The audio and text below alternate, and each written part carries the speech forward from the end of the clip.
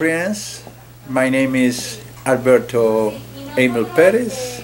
I'm born in Argentina, Buenos Aires. I came to United States in 2001 at Houston City, famous Houston City, because I am course my PhD in University of Houston. That is the question. What is the center of New Americans? Simple. It's my place. Why? Because of three reasons. One, to learn.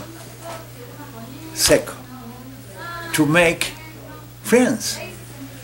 And first, to get help. The Center of the New American is an open institution to the community.